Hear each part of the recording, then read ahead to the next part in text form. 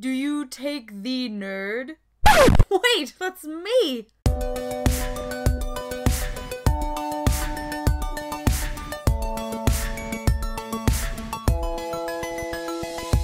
Hey everybody, it's Femtrooper, and today I'm going to be doing a video response to Johnny's HappyConsoleGamer's video that was just released. He was talking about, you know, whether gamers are still this weird stereotype of, you know, sweaty, creepy basement dwellers, and, well, I'm sure that is very much true. It is not necessarily true anymore, and times have really changed, and so I kind of just want to do a video response because as I was listening to him talk about a lot of, you know, the stereotypes and how gamers or people who like anime or manga or any kind of fantasy, science fiction, anything nerdy, how we have been treated, so suppressed. We're basically not treated that way as much anymore, but I did want to discuss sort of some responses to what he said, in terms of how the thing that struck me the most was that being a gamer or being a geek or being a nerd or whatever it is for you, is something that people kept to themselves because you don't want people to know that you like anime. Like, oh my god, shh. So for me, I found this funny because I think if you were a guy and you liked a lot of this stuff, I'm sure there were a lot of friends that you wouldn't maybe want to talk about, those jock types. Not that you were friends with them, but it was kind of more accepted to be a guy and to like a lot of nerdy stuff, science fiction, or just overall masculine things. It was women who you wanted to keep it from.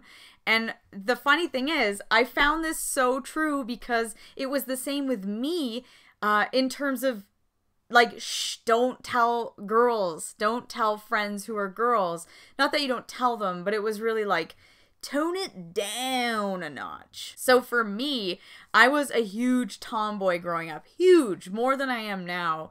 I was really like, I was like the anti-lady.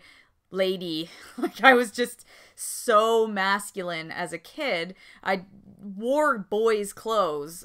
I mean, not always, obviously, but I mean, like, I rocked a Bart Simpson shirt from the boys section from probably Sears. Like, there's nobody's business. I just was really, really, really, really tomboyish. You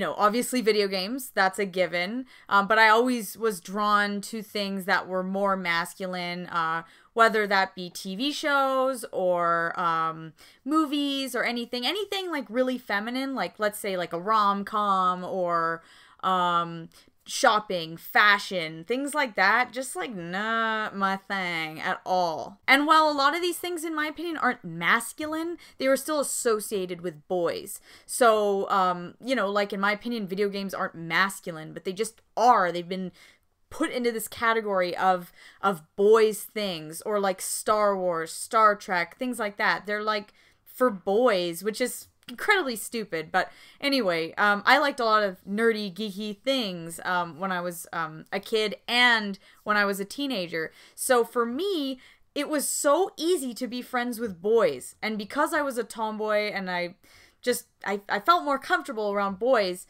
I didn't really have to keep it from them. But I remember more as a teenager keeping it from girls. I didn't have a lot of girl friends when I was in elementary.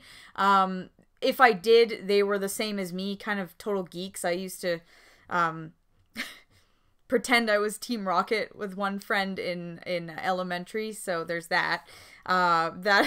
We were, let's just say we were not popular people. In junior high, though, you know, you're starting to, I wanted a fresh start. I remember going to a junior high that was not in the same line, in the same stream as my elementary. I kind of just went to a different school, kind of start fresh. And yeah, I remember a lot of things.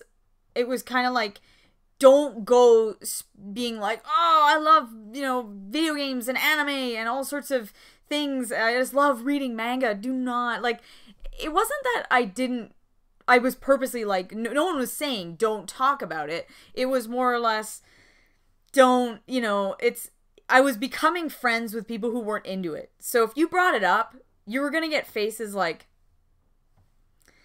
Oh, okay, Paige. We've heard enough about Spider-Man today. And I say that because I'm a person still now, it can drive my husband nuts, who is very much an obsessive type. So when I get into something, I am like beyond obsessed. And that's not just necessarily with geeky things, but it could be with like a musical artist. Like if I'm into something or I come back from a concert, I am like obsessed with that artist, like beyond belief. I'm like, I go for like, I remember when David Bowie died, I like was so obsessed with David Bowie because it was just, you know, being talked about. So then it kind of made me start diving deeper into the catalog of David Bowie. And then I was like, just like nonstop Bowie for like 3 months. And then it toned down, obviously. But I just am, I'm an obsessive person. So when the original Spider-Man came out in 2002, I just fell in love with it. It was the first time I really sort of bonded with Spider-Man, and Spider-Man since that movie actually is my favorite superhero of all time.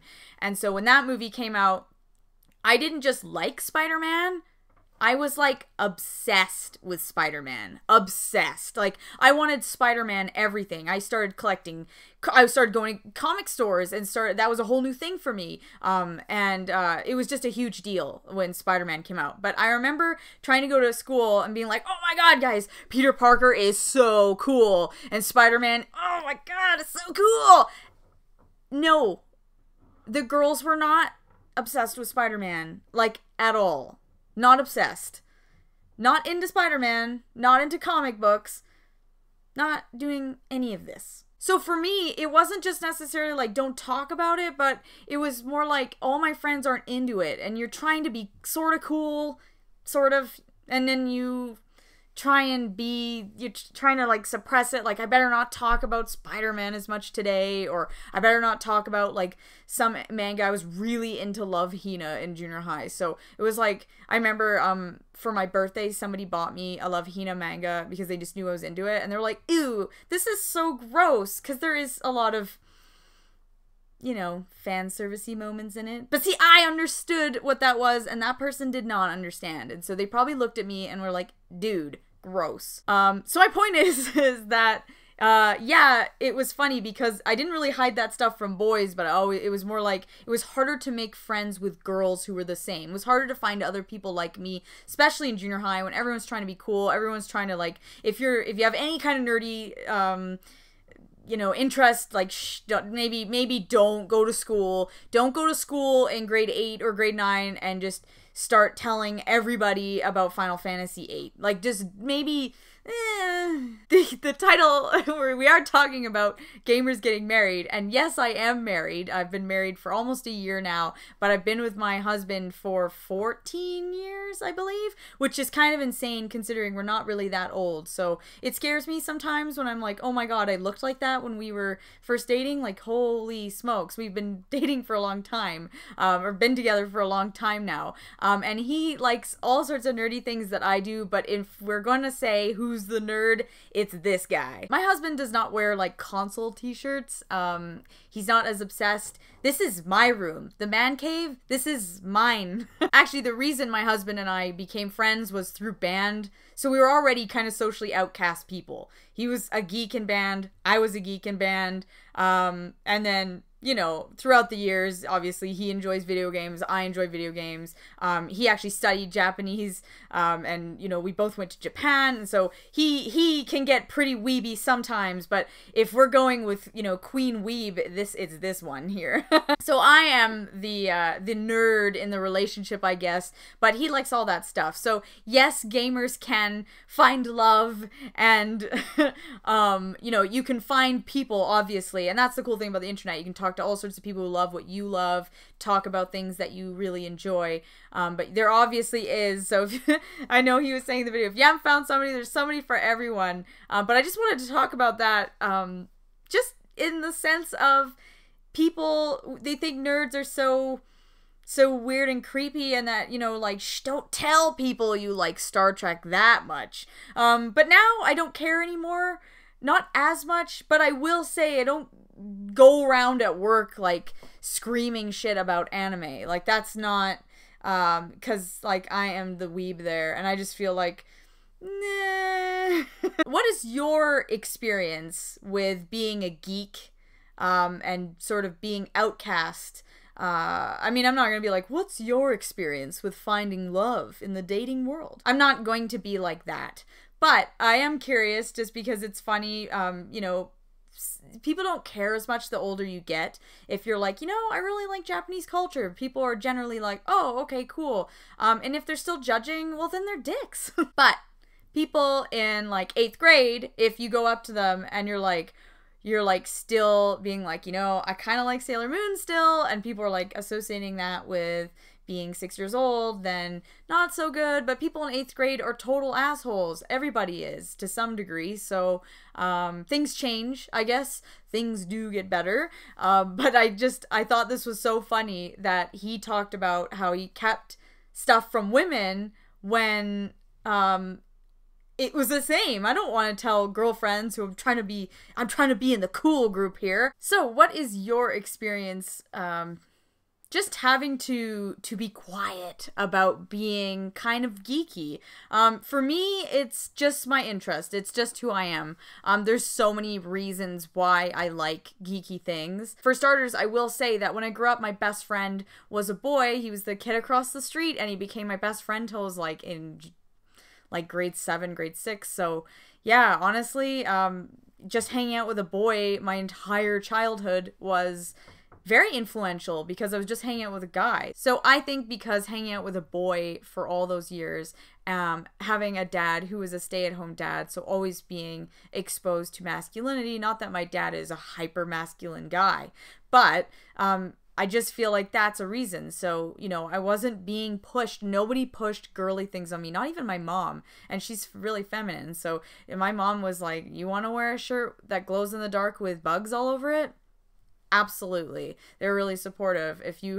They weren't pushing like wearing dresses or any kind of girly things, I guess, on me ever. So I was just really, really tomboyish, and they were just kind of like, yeah, you know, our daughter's a tomboy, that's cool, it doesn't matter.